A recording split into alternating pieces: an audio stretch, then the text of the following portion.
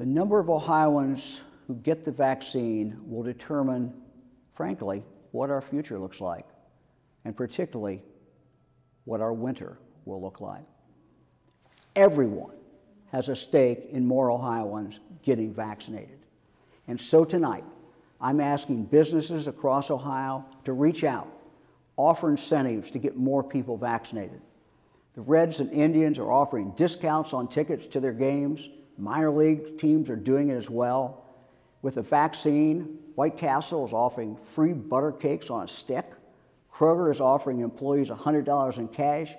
And Scott's Miracle-Gro, Worthington Industries, Marathon, and many others have provided clinics at their work sites for their employees and for their families. We need more businesses to offer these kinds of incentives. I want to return to our 12 to 17-year-olds. Getting them vaccinated is so important that we will have a separate incentive for them. 2 weeks from tonight, on Wednesday, May 26th, we will announce the winner of a drawing of all those 17-year-olds and under who have been vaccinated, and the winner will receive a full 4-year scholarship to any one of our state universities. This will include tuition, room and board, and books.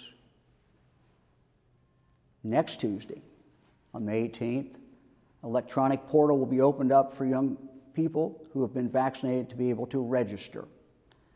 And we will do this every Wednesday for 5 straight Wednesdays, each time randomly selecting one student to receive the full 4-year scholarship. Now let's talk about adults. 2 weeks from tonight, on May 26th, we will announce a winner of a separate drawing for adults who have received at least their first dose of the vaccine. This announcement will occur each Wednesday for 5 weeks, and the winner each Wednesday will receive $1 million.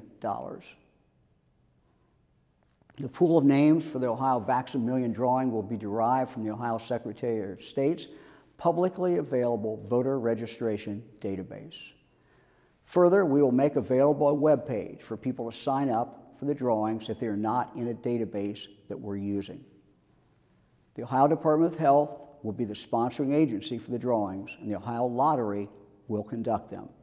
The money will come from existing federal coronavirus relief funds. To be eligible to win, you must be at least 18 years of age or older on the day of the drawing. You must be an Ohio resident, and you must be vaccinated before the drawing. We'll have further specific details tomorrow and in the days ahead.